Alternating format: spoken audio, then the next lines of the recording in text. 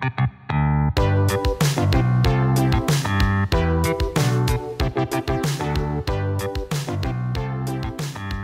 to the Confluence cast presented by Columbus Underground. We are a weekly Columbus-centric podcast focusing on the civics, lifestyle, entertainment, and people of our city. I'm your host, Tim Fulton. This week, every piece is important. For Tom Krouse, the outgoing CEO of Donato's Pizza, this tagline is more than just a catchphrase. With his departure coming up this fall, we sat down to talk about his journey at Donato's. We'll explore the key strategies behind their expansion, including the decision to focus on franchising and the early adoption of online ordering technology. Tom also shares his thoughts on the importance of building the right team, having strong leadership processes, and how these factors were crucial to their success. You can get more information on what we discussed today in the show notes for this episode at theconfluencecast.com. Enjoy the interview. Sitting down here with Tom Krouse, the outgoing CEO of Donato's. Tom, how are you? I'm great. How are you? Good. I'm doing well. We want to talk today basically about your tenure there, what's next, what you've seen in the, I think, 24 years, 1 month that you've been there. So why are you leaving, first of all? So, like you said, I've been with Donato's 24 years. We brought my replacement on about 2.5 years ago. Okay. And, succession planning is something you really need to be thoughtful about as a company. And we had a few people that had been in senior positions that we thought might be able to move into this role, and that didn't work out. So we went back and said, who is the best person that we could possibly have? Right. And that's a guy named Kevin King. Well, you actually he was internal before, or did he start in 2021? No, he started with us. He started the franchise department back in 90-something, early 90s, and then left and went on to do some great things. And we're like, well, he knows the company. He knows the culture of the company. He knows the family, which is important. It's still a family-owned business.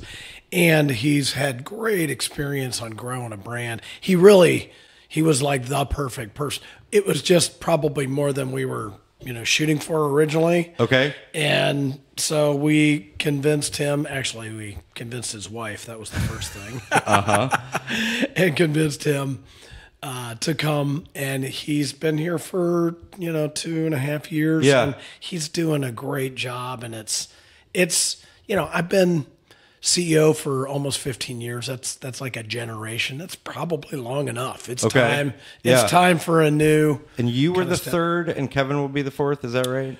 Or you were the fourth CEO? I think I was I don't know. Let's see. Jim, 2, 3. I was the fourth. Okay. Kevin will be the fifth. Yeah. And so you made the decision a couple of years ago to do it. Yeah. What was the impetus for that? Well, basically, I did this for 25 years. It's time. Yeah, at some point we needed to, put ourselves in the right spot. And, honestly, I think a company needs fresh eyes over a period of time. Not that I'm proud of everything that we've done while I've been here, but, sometimes there's certain things you're not seeing, and I think it's important to bring some new people in. Now, the other thing I will tell you is, it is a family-owned business. We have our third generation that is working in the business. Okay. Jane's kids are in, potential line to take senior leadership at some point. So, they're not quite ready yet. Right. So we need to make sure we've got somebody that has the characteristics that can help them. Yeah. So it all kind of. And that diversity of experience from Kevin, he went out, worked for 2 different companies, but again, knew the business. Right. So talk about sort of the difference. This is your chance to gloat. Yes. The expansion that you've done from the time of CEO to now. Yeah. 29 states now. Yeah. What were you in before? Like 12, 13. Okay. Like that. So talk about sort of... that was an edict, I assume, from the family to say, this needs to grow. Yes. You grow or die. Exactly. Right? How did you do that? What were you focused on? Well, there's some things that are maybe less sexy, but are super important. Like, do you have the right team? Yeah. And when I say right team, it's not just are they great at what they do, but do they understand the culture? So you got to make sure you have the right team. Do you have the right process, like leadership process, to be able to accomplish the things that you want to do? So we had to put the right people in place. Right. Had to put the right process, which was simply staying really focused on the most important things that we need to do to grow. Okay. Because companies, we do it. Every company does. You get distracted. You start, you have a plan, but then, you think, well, I should move over here. And sometimes and especially when you're a smaller company like ours, when you're diffused in your efforts, you don't accomplish what you need to. So those are the kind of foundational, I call it boring things, but super important. There were two big probably pieces that the team accomplished. One was we made a decision that if we're going to grow, the best way to do that is through franchising versus building company stores. Do it through franchising.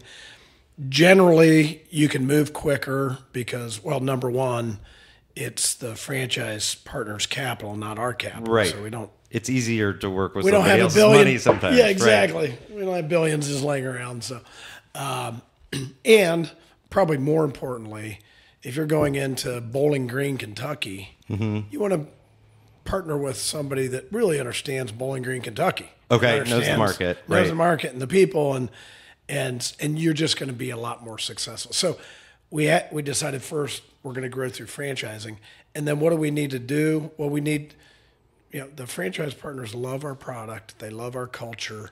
We needed to improve the cash return. That was the thing that was, and I'm not saying it was bad. It just wasn't super exciting. The amount of profit that you can make from as a partner, as a franchisee, it needed to be better. So we doubled the profitability of an average Donato's over that time period. So once you do that, your current partners want to grow. People who, I use partner because we call them franchise partners, but they're basically franchisees.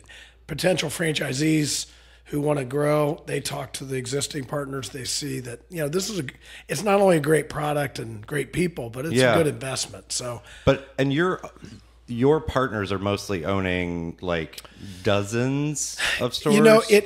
There's kind of two groups. There's a couple of larger groups. Like we have a group that owns most of Cincinnati. Okay. And we have a group that owns Indianapolis, but the rest are 3 stores. Oh, okay. I would say. Yeah. 3, 5-store partners. And were you franchising when you started? You were, because you said you doubled it. Yeah, right? we were franchising when I started. I think we had 10 franchisees. We have 47 right now. So, got it. And so that was your focus. And talk sort of through the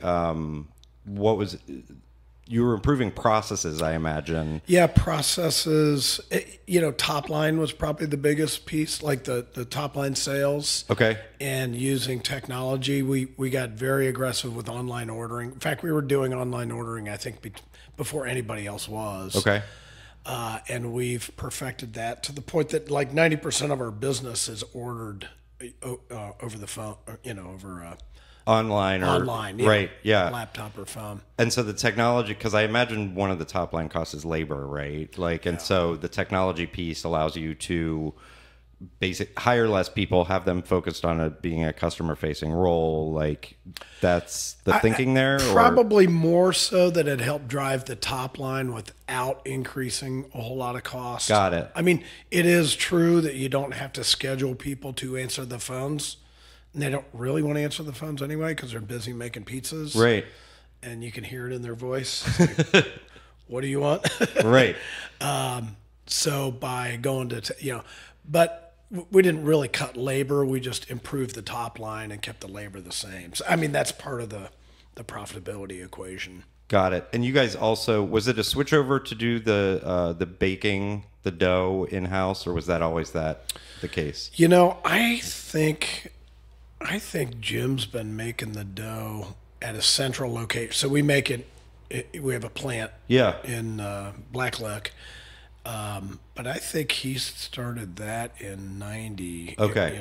early 90s, if not before that. So, but we've, grown it and And in expanded terms it. of your, sorry to cut you off. No problem. In terms of your sort of your industry, what are the biggest changes that you've seen either in the franchising space, in the pizza space specifically? Like what's evolved? Talk specifically about the pandemic, maybe, like what's different? Well, definitely, the restaurant industry has changed dramatically because of, the pandemic forced companies to learn how to bring food to people. Yeah. We've been doing it for a long time. It's making us better at it. I mean, the competition, frankly, is making us better at it. Okay. Because it used to be the only people that delivered food, was pizza. Was you guys in Chinese food, in Chinese right? food, Yeah. pretty much. I think KFC had dabbled in it a little bit, but that was it. Right. And now, nobody thinks twice about it. We can have food delivered at home. So the competition is greater. So the restaurant industry, I think that part, third-party delivery like DoorDash and Uber Eats, Yeah. that, has exploded. It's brought convenience to the customer. It's also brought, more expense to the customer. I mean, Yeah. those deliveries are not cheap. Right. And it's allowed some restaurants to expand their business who really they weren't thinking about Right. delivery or off premise. That's probably the biggest one. Health and nutrition continues to be important. We've always my father-in-law started the company, has always been way ahead on eating trends. I mean, before I got there, he was one step ahead of everybody else. But people have food allergies. It's important to have gluten-free. We have 2 different gluten-free options. Right. We took trans fats out early on, so having clean labels and things like that. Okay. That's more and more important. And I would say probably the other big change, and this is true, I think, in all business, is just a level of transparency between the customer and the brand or the company behind the brand. Okay.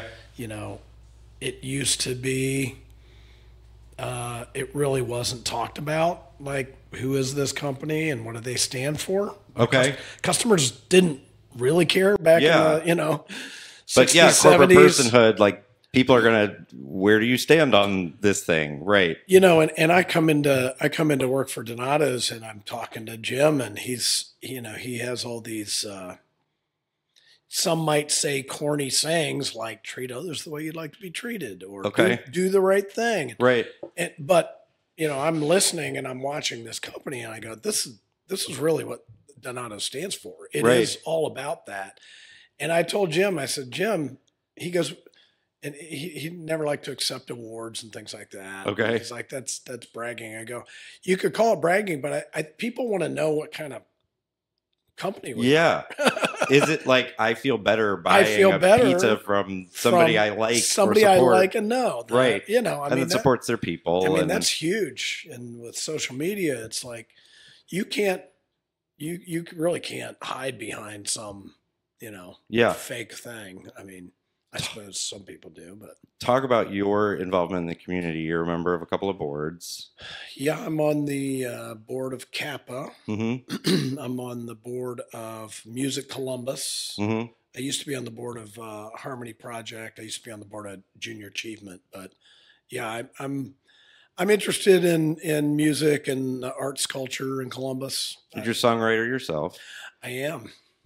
Before we started recording, you have a song that a lot of people hear sometimes. It's the funniest darn thing. Yeah, no, I wrote a song called "The Hot Dog Boy." my 8-year-old son at the time, he's 24 now, but he had an idea for a business that had these like, gourmet pimped up hot dogs that Okay. they'd change depending on the season or the holiday. And Okay. so I started calling him Hot Dog Boy, and it just made sense to write a song called Hot Dog Boy. And it turns out the Columbus Clippers have picked it up and they play it every home game Yeah. for the hot dog race. Yeah. And full disclosure, we both root for Mustard. Oh, of course. I mean, should we even talk about this? No. Yeah, absolutely exactly. not. Talk about sort of changes you've seen in Columbus. It's evolved certainly in the time that you've been here. And sorry, we didn't say it earlier. You worked for Wendy's for 13 years before that. You're an Ohio State graduate. Sort of talk about where'd you grow up? Sorry, I don't know that. I grew up in Columbus in Upper Arlington. Oh, okay. I was born in Bowling Green, Ohio. Moved down here with my family when I was young. Got it. Talk sort of about the business climate in Columbus and what you've seen change. Oh man, I tell you the thing, and it's probably talked about a lot, but it is true, and it's different because I've had exposure to other communities. The collaborative nature of this community is unique. I mean, it is businesses helping one another. You know, even within our category, we will tend to help other pizza players, and that's our competition. But if you think about it, if people like pizza and pizza is regarded as a positive thing, it's good for everybody. Right. But you don't see that in a lot of other communities. When Columbus was awarded the Smart City Grant, City Grant, I think that was kind of a big step for us to look at things differently. Like, what is it to be a great city?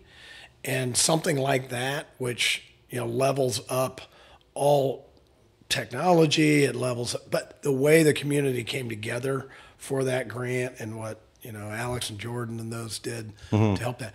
So that I kind of look at that as a model for the cultural arts, and I want to see that with music, and because I think it's great to be a smart city, but it's probably as important. Maybe you could make a case even more important to be a creative city. Absolutely. How do you solve problems? How do you deal with rapid change, things like that?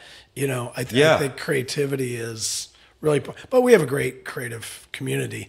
I'd like to see a tighter infrastructure between the different arts and things like that. Yeah, so, absolutely. I mean, GCAC does an amazing job, but I think we all need to kind of pull together. So. Yeah, but I mean, I think that, first of all, yes, GCAC does a fantastic job with all manner of things, especially distributing grants and that sort of thing. But I do see absolutely sort of a segmentation of like, there's a difference between, and there's always going to be, right? The symphony, the ballet, and then when you get down to individual artists and, one critique that I've had of the arts festival, and I realize now it kind of has to be that way, but there's not a lot of Columbus representation in it because these people are touring the country and doing arts festivals. Yeah. I think all this is changing. I really do. I think, in fact, the Arts Festival, all the music this year was all from Columbus. Yes. All of it was from Columbus. And I think you're seeing conversations between the symphony and the opera and Music Columbus. We're hoping that we can help facilitate conversations that allow us to kind of take it to that next level. But there is, you've got to have infrastructure, and there's a lot of creative musicians from Columbus that all of their economy goes outside of Columbus. Yeah. How do we keep that in Columbus? So. Yeah, absolutely. So what do you see, back to Donato's, what do you see as basically Kevin's next big job when you're gone in October? Just don't screw it up. No, I'm kidding. Keep it for the kids. Yeah, exactly. I think growing it, and I think the way to grow that is, it's kind of like patting your head and rubbing your belly a little bit. The rubbing your belly part is, how do we make sure that an average Donato's experience is the best that it possibly can be? I mean, it sounds like fundamentals because it is, but how can our service be as reputable as our product reputation? How do we do that? And then at the same time, be very open to growth. And growth means, we're opening we're going to open 3 stores in Texas this year. Okay. So it's literal growth across the country, and growth in terms of being open to new thinking, technology, and innovation. we're working with the Edge Innovation Center that's run by my father-in-law and my brother-in-law, Tom Grody, and Jim, his dad. And they are working on automation and technology that's going to make it better for actually all restaurants, pizza specifically, and even more specifically us. Okay. So looking, so fundamentals over here, but a growth mindset and a mindset for technology over here, and we're set up for it. We've got a great team. We're fully resourced. I guess the thing I think about is sort of, is there a point that you can't expand beyond right now? Like in terms of, the baking, the dough, everything? Like... Not really. I sound like I'm sucking up to my father-in-law, but it is true. He built a system that it's unique. And when I talk about system, I mean how the dough comes in. So we don't mix flour in the store. We don't need the dough, and that's fine. And that's great for an artisan where you're really paying attention to it. Right. But if you're not paying attention to it, you might get dough that rises one day and doesn't rise the next day. It might get burned in a coal fire oven on the edge one day and not the next day. And so if you want a consistent product, we've vertically integrated. So the dough comes to the restaurant. Right. The way the product is the toppings are weighed to 100th of a pound. We bake it, it will only bake the right amount of time at the right temperature. All of that, Jim kind of devised all that, and it has super high capacity. We have the average pizza place in America does, I want to say, $850,000 a year in sales. Okay. And we have restaurants that are close to 3 million right now. So okay. Now it's not our average, but right. So the upside. But you are built to scale. We are built to scale. There's not like. For a very short period of time, owned a kitchen in the back of a bar. Yep. And we were expanding, went to investors, and the first smart question that I had never thought of was, okay, how many can you make in an hour? Right. And I was like, I'm going to have to get back to you on that, right? Yeah, we've got it. We've got a really great platform. I think the bottleneck really is labor. I mean, that's the bottleneck. If we don't have enough drivers on staff, if we don't have enough people scheduled, or people call off, and the labor market's changing so much, and we're trying to keep up with the changes because it's just different. Do you think this is very minor side note, do you see it going to a thing where, like, I order Chipotle on the Chipotle app, but I know darn well that delivery is not being facilitated by them, right? That it's being handled by DoorDash. We have a percentage of our deliveries are delivered by DoorDash. So back to the point, like, is there capacity? So on nights, let's say, because 40% of our sales come on Friday and Saturday night. So that's a lot. Yeah. So, and then on top of that, let's say, in the winter, let's say a little snowstorm pops up. Yeah. And everybody says, I'm staying home, I'm ordering pizza. The demand goes way high. Yeah. And we're not staffed for it. We have a little lever that switches, and DoorDash can help augment our drivers for delivery. So you're able to just sort of flip the switch. Okay. So, it'll be interesting to see how all that shakes out over the next few years, because I'm not sure those companies have settled on what their economic model is. They're still kind of buying market share. Oh yeah. And then once you get past that, it's like, what's the world going to look like? I don't know. So, yeah. Well, and where does that cost lie, right? Right. Like, does it go back to the customer? Obviously, it's cheaper to buy directly from you than it is for me to buy Donato's from DoorDash, right? It is. But yeah, if you have to flip that switch. We're trying to remain flexible. Like, when Uber Eats first came to Columbus, there was no delivery company that was signing up with them. It was everybody else. And we signed up right away. Okay. People were like, why did you do that? I'm like, I want to learn. Yeah. The devil you know is better than the devil you don't know. So, and that's turned into actually a pretty good partnership with DoorDash. So, got it. I mean, it's not without its bumps, and they're not perfect, but we're not perfect either. Everybody's trying to keep up with demand. Customer service is a challenge in today's day and age. It really is. How do you? I'm just curious how much you sort of manage your franchisees. Like, do you manage their relationship with DoorDash? They get to make those choices on their own, or they make those choices. Got it. Just curious. Yeah. What's next for you? Gosh, it's a hard question. So I hired a coach. Okay.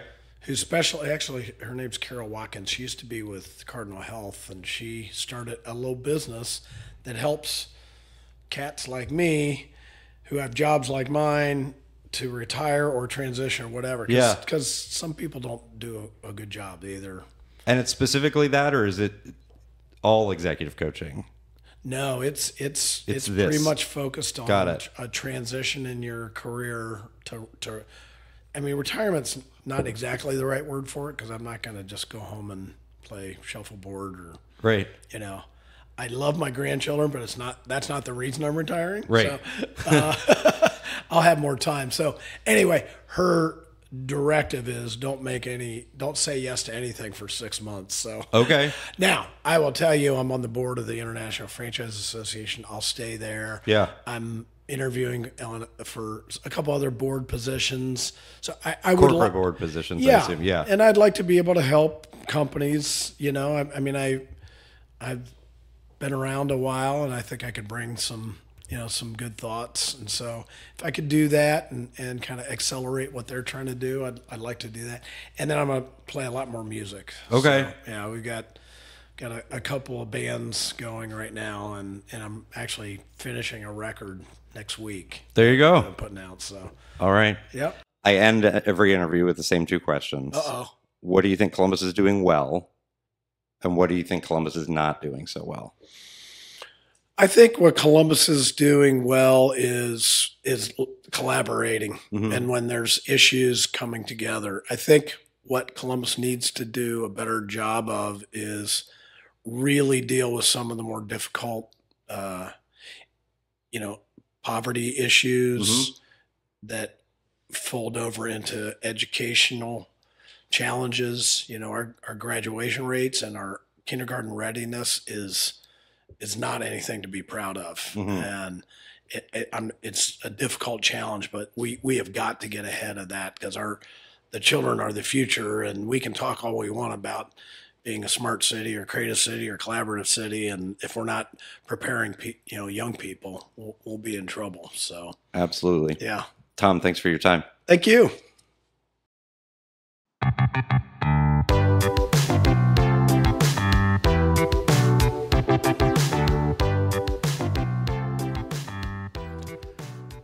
Thank you for listening to the Confluence Cast presented by Columbus Underground. Again, you get more information on what we discussed today in the show notes for this episode at theconfluencecast.com. Please rate, subscribe, share this episode of the Confluence Cast with your friends, family, contacts, enemies, your favorite pizza maker. If you're interested in sponsoring the Confluence Cast, get in touch with us. We can be reached by email at info@theconfluencecast.com. Our theme music was composed by Benji Robinson. Our producer is Philip Cogley. I'm your host, Tim Fulton. Have a great week.